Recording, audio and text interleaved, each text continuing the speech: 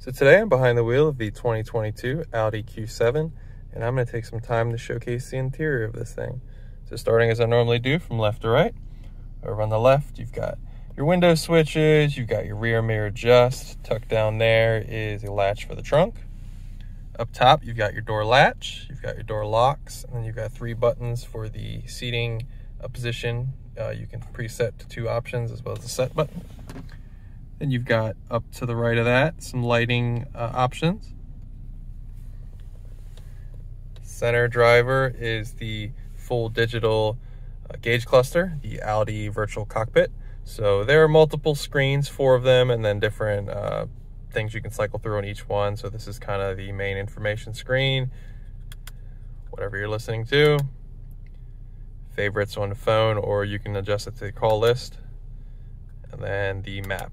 Now on each screen, like I said, you can switch between 2 different options. So this is one on this screen, this is the other alternate, the alternate for the phone, and then the map, which is probably the best screen in my opinion, but for the purposes of this video, I'll just leave it right here. I'll showcase how you can get into this special S Performance screen as well. Not a lot of owners actually know that they have that option on the standard Q level models. So how is adjusting everything up top is over here on the left. So going left, right, you go between the 4 different pages.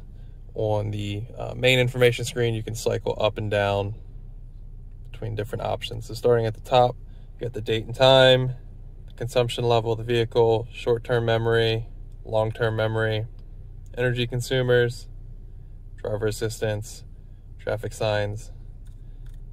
But I normally just leave it on date and time if I'm on this screen, but I'm usually on the map screen. This view button right here is how you cycle between the 2 different options. Over on the right, you got a favorites button, your talk buttons, as well as the tuner and volume controls. On the back of the steering wheel, you have down and up shifting capabilities. Moving to the navigation screen. So this is the home screen and pretty much all the app bubbles. So you got radio, media, phone, navigation. I currently have my phone connected Android Auto. You got vehicle. So in vehicle, you can go to the Audi Drive Select screen. So that's basically the drive mode. I'll also show how you can just quickly select between the drive modes on the center console. But you got vehicle data, showcasing, you know, the angle of the vehicle, GPS coordinates, efficiency assist, seats. You can kind of control what the seats are doing, air conditioning, light visibility. You can adjust the exterior, interior lighting, parking aid, driver assistance, settings, service. On the second page, you have help, users, messages, legal notes, weather, news, calendar, and purchases. This is the home screen you can customize, but basically the app bubble start on the second page, as you can see identified down here. There's also 5 kind of quick preset buttons. So home, radio, media, phone, and navigation are kind of quick select touch buttons on the side. Below that is another touch screen, but this is specifically for the climate control system, as well as a couple presets at the top, including the engine start stop, hill ascent, a couple other options as well, garage door opener, and the turn the screen off. But most of your HVAC controls can be controlled by these touch sensitive buttons. So you just push it. It kind of has a tactile feedback as well, and it kind of displays up on the top what you just selected as well. Right here is the drive select up and down button. So pushing one of these will quickly pop you into the drive modes. So I just pushed up, and now I'm in the drive select, so I can kind of cycle through them, and as well as your individual, which is the customized. So you can go between balance and sport on the drive, comfortable balance sport on suspension, comfortable balance sport on your steering. There's basically 2 different ways to get in the drive select. That menu I showed from the settings, as well as right here. Then you got traction control off, you got your hazards, you've got the max defrost for the front and rear. You got the engine start stop button located right here. You got a parking camera button, so pushing this will display cameras around the vehicle, and you can kind of cycle through So I'm currently parked next to some grass, as you can see. Pushing again makes it disappear. Got sensors for the vehicle, or driver assistance sensors, and as well as the volume and tuner knob located right here should you want to control it from the center console.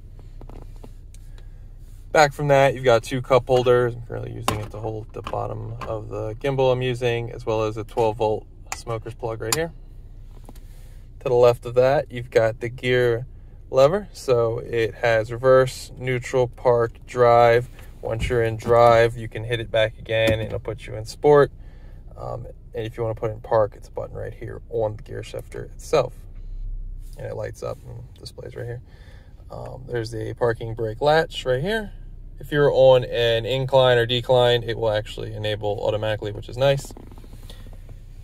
You've got your armrest. So there's kind of a cubby hole. You can put a phone right there, but lifting it releases a charging pad, and there's 2 USB-C plugs right here, as well as some nice space to the right of that.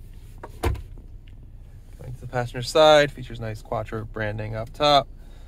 Got a glove box. You can see the Bang Ooflin surround sound system on the passenger door, but the speakers are throughout the cabin. Give you a look at the passenger door. The seats. Currently have my child's car seat in the rear. Give you a look at that. It features a sunroof for both the front and rear of the cabin. And the sunroof control is located up top. That is pretty much the interior of the 2022 Audi Q7. If there's some feature I didn't go in depth enough on, and you have some questions, be sure to leave it in the comments below, and I'll be sure to find you an answer. And if I can't, I'll be sure to point you in some direction. Thanks for watching.